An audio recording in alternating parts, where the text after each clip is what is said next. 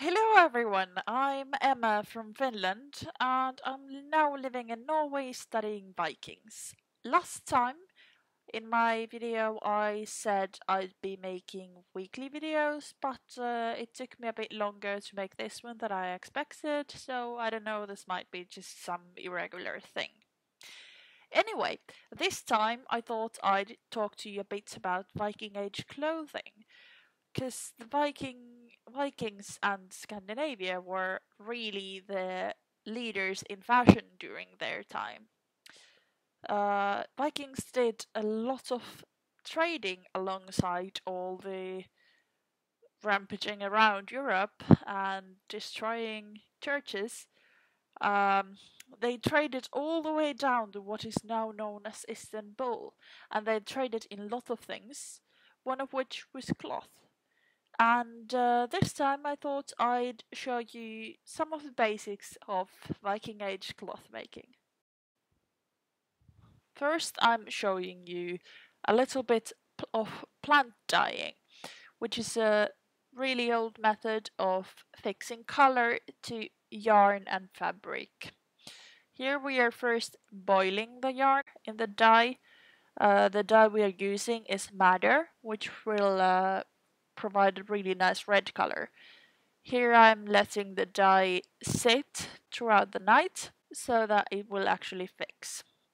And then it is rinsed afterwards. You can dye basically with any sort of plants. The color you get depends on the kind of plant you're using and the fixing agent you are using. So this is the end result. And this looks really white in this picture, but the linen fabric I used got really nice after a while of dyeing. The next thing you will see is tablet weaving. And tablet weaving is a really nice method for making really intricate designs with any kind of yarn. You can even do this with silk. You do it by turning tablets which have holes in them, which different colored yarns go in, and you turn them to make the pictures. And then we have needle binding, which is a way of knotting yarn with just one needle, and the end result is really thick. You can make socks and all sorts of things, and it won't break even though you get a hole in it. Next we have some actual Viking Age clothing. Here is Angela wearing typical women's clothing. She's wearing an overcoat and fur collar. Here is her without the jacket. You can see she's wearing a dress with sort of straps on. She's wearing an underdress made of linen and an overdress made of wool. And it's decorated with tablet weaving.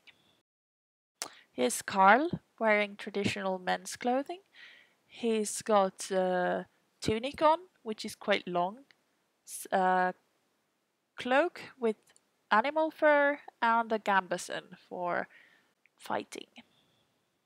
Then next we have Georg, who is wearing a chieftain's outfit, which is a lot more fancy than what the other people were wearing.